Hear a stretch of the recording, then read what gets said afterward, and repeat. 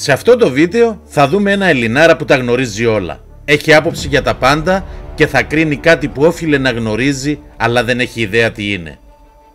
Από τη στιγμή που παρουσιάζει τον εαυτό του ως ειδικό και σχολιάζει τα λάθη που κάνουν επαγγελματίες skipper, οφείλει να έχει γνώση. Αλλιώς είναι ένας ακόμη ηλίθιος. Δεν θα σας ζαλίσω πολύ και πάμε αμέσως να δούμε το βίντεο που ανέβασε και τα σχόλια που έγραψε στο Facebook για έναν Dan Bowie.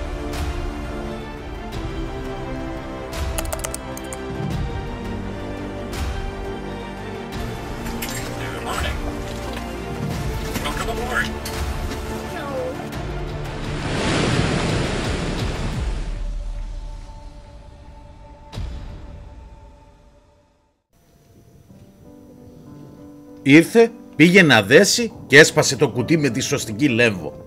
Άνοιξε το κουτί και βγήκε από μέσα ένα μικρό βαρκάκι σαν αυτά που πουλάνε για τα παιδιά, να παίζουν στην παραλία που δεν χωράει ούτε ένα μωρό μέσα.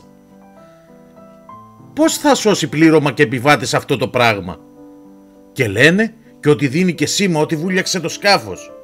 Μαρίνα, Άγιος Νικόλαος στην Κρήτη. Παρόλο που κάποιοι στα σχόλια του έχουν γράψει από κάτω τι πραγματικά είναι, αυτός εκεί, το χαβά του, να επιμένει. Με τέτοιους θαλασσόλικους στη θάλασσα, είναι περιττό να διαρωτόμαστε γιατί συμβαίνουν αυτά.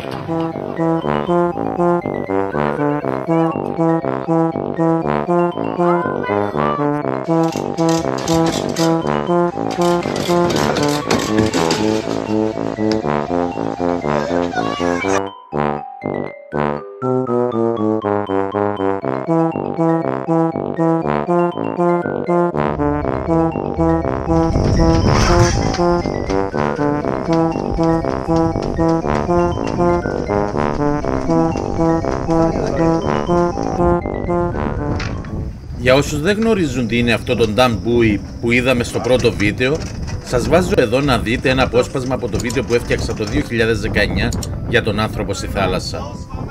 Το link θα το βρείτε πάνω δεξιά στην οθόνη σας για να δείτε όσοι θέλετε ολόκληρο το βίντεο. 400 μέτρα. Όσο για τα ταχύπλοα, δεν τίθεται θέμα αφού εκεί οι ταχύτητες είναι πολύ μεγαλύτερες. Σε αυτές τις αποστάσεις πάντως, με ψηλό κύμα, ο ναυαγός μπορεί να είναι ορατός για κάποια δευτερόλεπτα κάθε φορά που θα ανεβαίνει στην κορυφή του κύματος. Δεν είναι τυχαίο λοιπόν ότι προκειμένου να γίνεται συνεχώς ορατός, ιδιαίτερα κατά τη διάρκεια της ημέρας, πρέπει κάποιος από το σκάφος να πετάξει το συντομότερο δυνατό, το αργότερο σε 15 δευτερόλεπτα, έναν Dan Bowie, που είναι ένα σωσίβιο συνδεδεμένο με μια ειδική σημαδούρα μεγάλου ύψους. Συνήθως καλάμι με φελό στη μέση του, βάρος στο κάτω του μέρος και σημαίακι στην κορυφή του. Συνδεδεμένο με μια σφυρίχτρα, ένα φακό και ένα σκοινί. Βάσει κανονισμών, το ύψος της σημαίας πρέπει να βρίσκεται τουλάχιστον 1 μέτρο και 80 εκατοστά πάνω από την επιφάνεια της θάλασσας. Καλό είναι πάνω σε αυτά να υπάρχουν και λωρίδες από φωσφορίζουσα ταινία.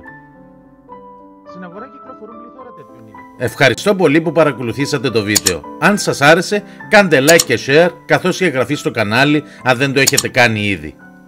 Επίσης, αφήστε τα σχόλιά σας, είτε θετικά είτε αρνητικά.